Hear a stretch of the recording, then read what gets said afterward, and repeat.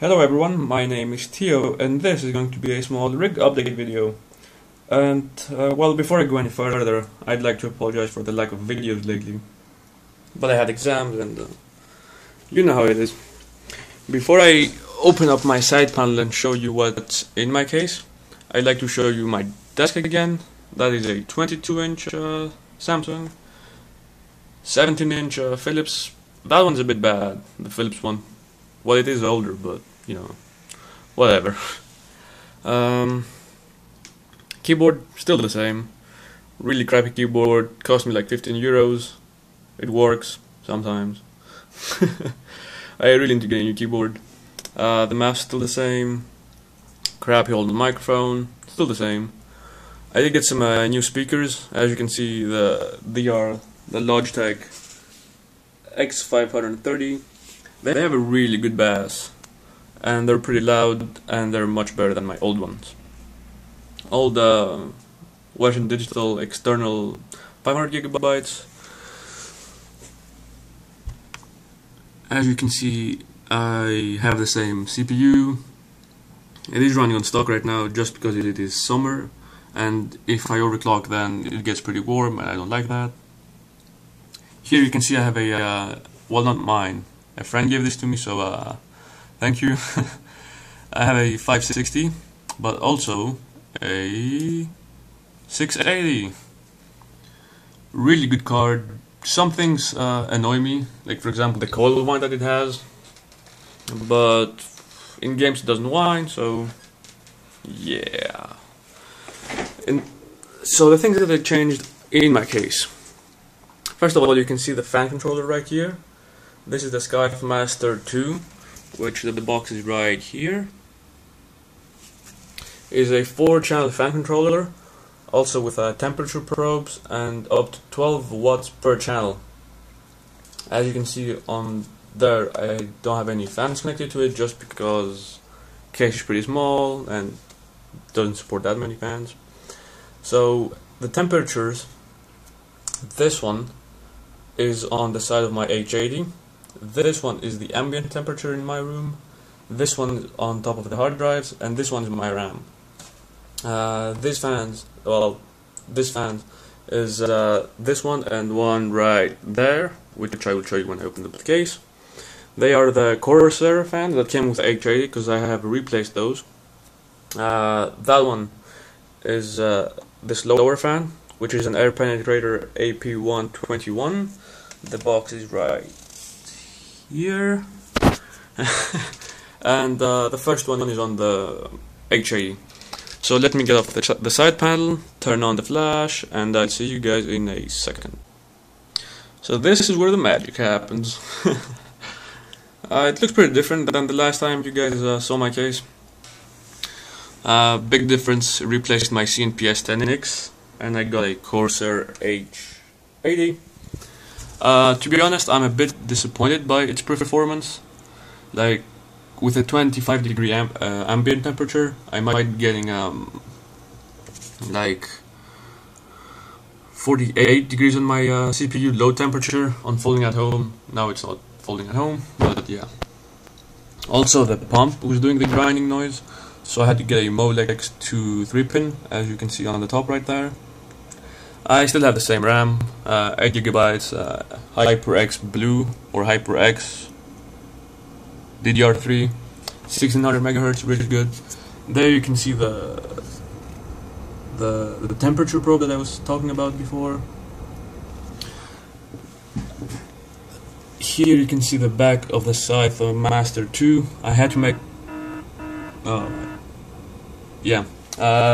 In case you're wondering about that sound, it's Asus ProBit. Sometimes it says like some weird things right there, and it just does that noise to warn me. Doesn't really work well, but I had to make that hole a bit wider just because the cables didn't fit originally from there, and I'd have to route them through that cable management hole, and it wouldn't look that good. Like, you can see how brightly colored they are. And going lower, you can see my GeForce GTX 680, really good card. The performance is excellent, but as I said before, it does whine a bit in well, not a bit, it does whine a lot in folding at home. which really pisses me off. Right under that you can see my Asus Xonar DG5.1. Really cheap sound card, but it does the job and it sounds really nice. Like, for the price it sounds amazing, I think. There on the back you can see the Corsair well, that's a Corsair HX 850 watts. Pretty good power supply, it has everything I need. I'll show you the cables in just a second. Like, on the back there you can see the Crosshair 4 formula from Asus. One of the best AM3 motherboards, I think. And so much reflection there. Anyway, below the sound card you can see the 560 Ti. Again, this is not mine. A friend gave them to me, so thank you again. This is mainly used for physics and or folding at home. This whines a lot less than the 680, but it still whines just a bit. The power supply I showed you, and there are my 3 hard drives, 500GB one, 1TB one, and a 160GB one. If you're wondering where my SSD went, it's on the back of the motherboard, well, the other side, and I will post a picture of that right about now. So as you can see, the cable management is pretty good. The fan controller added a lot of cables, but I think it looks pretty good. Reassure me, guys. Come on. So going back to the case. This is the other Corsair fan I was talking about, and I don't know if I mentioned it before, but these are Airpenetrators AP121 fans. They don't perform quite as well as the stock Corsair fans, but they're a lot quieter, so I do prefer this, because like this fan, and on the front, like, just listen to this, okay? Max. Seriously?